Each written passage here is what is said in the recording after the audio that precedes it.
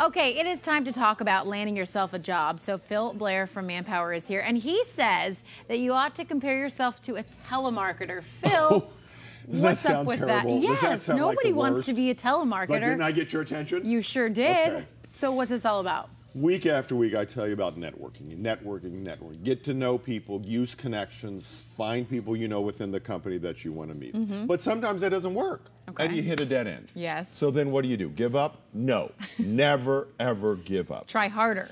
With a harder is and almost hitting the bottom of the barrel. Yeah. Is a cold call. Okay. But do it, because it's your only choice.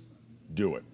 The fallacy that most people do is they call and say, I need a job, I need. Let me tell you, as an HR manager, I don't care what you need. It's about It's all about me. You need, yeah. It's what I need. Okay. So you'll probably be leaving a voicemail or talking to a receptionist. Do you call asking for the boss, or who do you know to ask for? Well, you do your best to find a name. Okay. Do that research. But sometimes you hit the wall. There's no name, you're cold calling. But you see a company, you read about them, and they have a product that you think you're perfect for sales, let's say. And you call them and you don't say, I'm looking for a sales job. You say, I read about your product, I am so excited about it.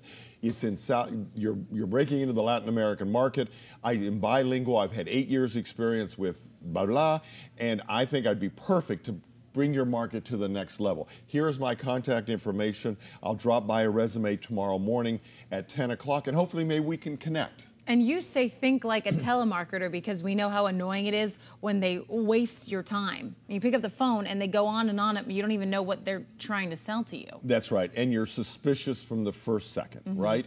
So think that's what they're going to be thinking on the other end. So you have to overcome that. You have to get their attention within the first few seconds so they don't delete your voicemail, or the receptionist says, well, this is a valuable call. I'm going to put it forward to the boss. So you have about 5 or 10 seconds. It's all about what you're going to do for the company, not what you're looking for. It's the same as in an interview. And you say make it personal, and that's where the research beforehand comes in. If you don't know what you're talking about, forget it. Absolutely. You've got to know. They're going, wow, she knows about the product, she read the article, she understands the industry. Let's take this call, because this might be the person we're looking for, or we didn't even think we needed somebody like this, but now that we hear this, we really do. So is it hard to do? Yes.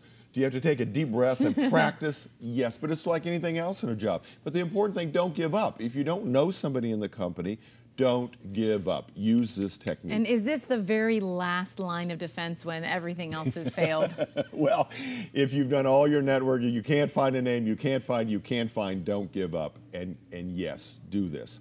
It's not that hard. Make a game out of it. Practice with someone else and go, I would have hit delete then. Okay, so let's reword this thing. Okay. You've got to catch them. It's like bait, and you've got to catch the target and make them listen to the rest of it and be personable and go, wow, I want to meet this person. Wonderful. Phil Blair, thanks so much for stopping You're by. welcome. We'll see you next time. Take care. We'll get a check of your work week forecast when we return. Don't go anywhere. We're here till 10.